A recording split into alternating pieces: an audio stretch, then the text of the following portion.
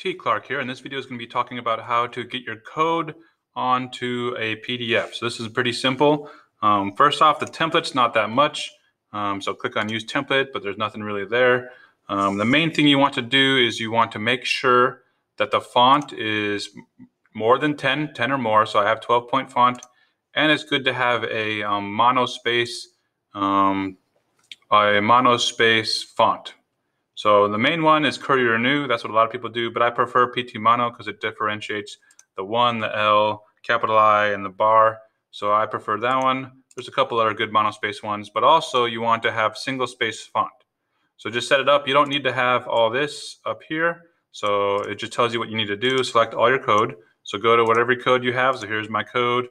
It runs really well. I tested it. I've taken a video already. So now I can just Control A to select everything, copy, Control C, obviously, to copy, then paste. Oh, if I don't know how to spell, paste below without formatting. So I don't want to paste it. If I paste it, Control V like normal, it'll give me the whatever font I have on my Replit. And since I have it zoomed in because of my eyes, it's really weird. So I'm going to undo that. Oh, and this is the, I made a copy. Okay. So what you want to do instead is Control Shift V, or if you right click, you can see paste without formatting. Control Shift V, Control Shift V, paste it. There's all my code. There's no nice IDE coloring like you can have in here, or Eclipse, or BlueJ, or even Notepad, but this is good enough.